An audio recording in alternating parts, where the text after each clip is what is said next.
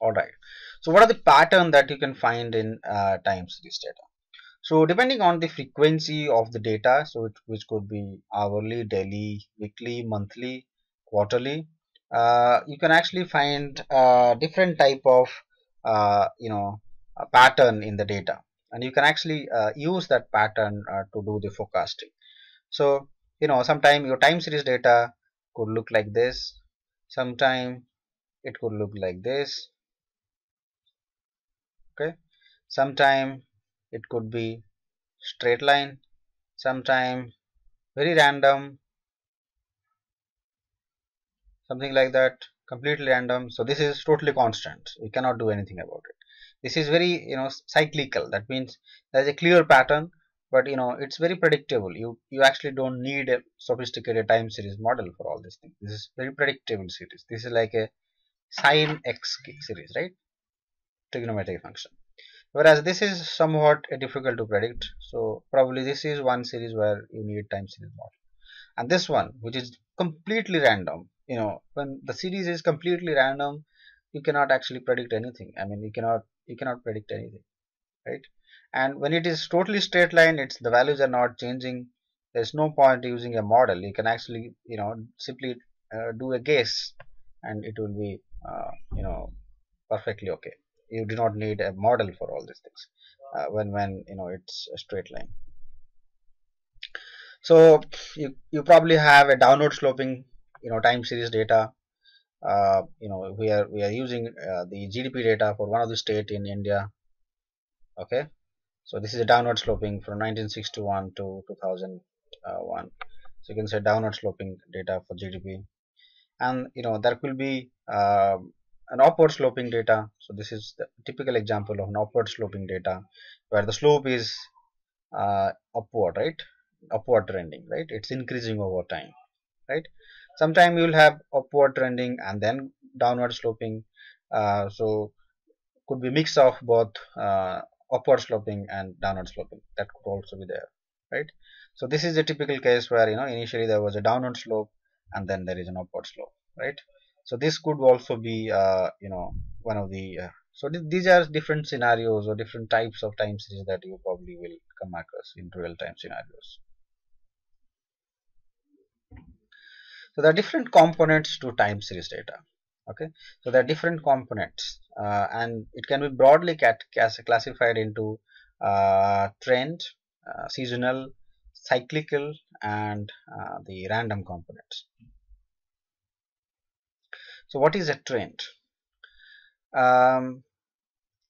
So this is one particular thing that it I mean, if you these words are simply the English meaning or the meaning of the English word. I mean, the technical meaning is also pretty much similar to the meaning in English, right?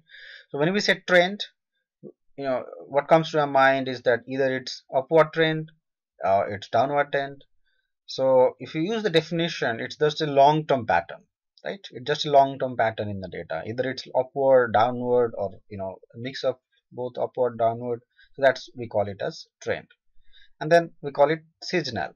Seasonal pattern is nothing but something that appears in regular interval, wherein the frequency of the occurrences is within a year or even shorter. For example, quarterly GDPs or maybe sales. So seasonal could be if you use sales data.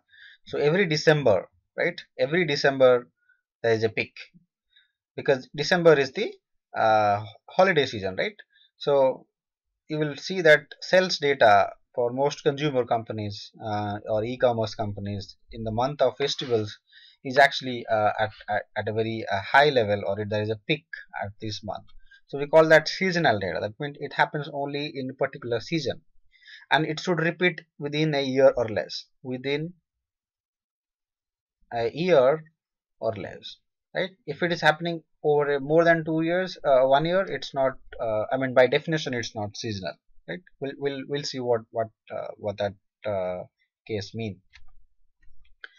So next one is cyclical, right?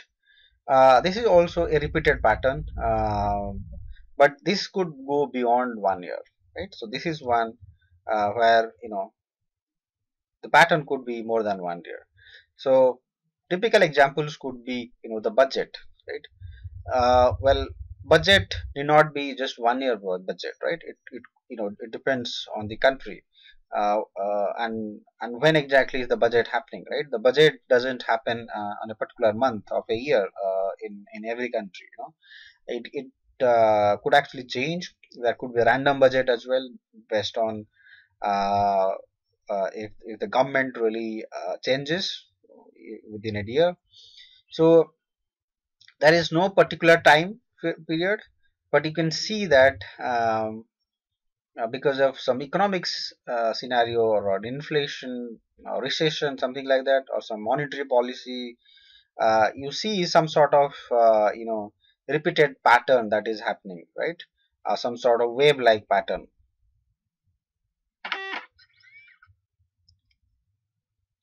right? And two important points: the cycles are not regular. That means you don't see it at a very regular interval of time. That could be up here and then long time, and then up here and then suddenly another up a long time, and there is no regularity as such. And it also deals with it's also related to cases where it happens with a number of other cases, like economic recession, inflation, you know some monetary policy changes in the country, and so on. So some factor really affects this. So it's not just because of some you know the time factor, like festivals or something. Festivals are uh, already pre-decided, right? But budgets are not. Budget could happen, or budget decision of coming up a new budget is actually random, right? Government decides when it's going to come up with a budget. So that's cyclical. And the last pattern is the random, and this is the easiest to understand. So random is like anything that cannot have a particular pattern, right? It's totally random, as it as the word says. You do not have any pattern. You cannot extract any pattern out of it. So it's totally random.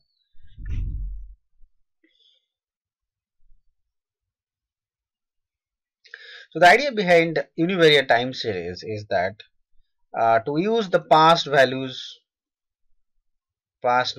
of the series data to forecast future, right? So what are the variables of interest? It could be stock price, it could be GDP, it could be sales, and so on. You can use it for variety of purposes. Whether you are working in a company, you are working in a bank, anywhere where you have time series data available, you can use this. And it's slightly difficult to understand. Theory is slightly difficult to understand, but when you apply it, it's not that difficult. So some of the important uses of time series forecasting is forecasting inflation. So most central banks used ARIMA forecasting, or time series forecasting, for forecasting inflation rate, unemployment rate, and so on, or even exchange rate, and so on. And then companies also use for sales forecasting. Finance company could use for interest rate forecasting, and so on.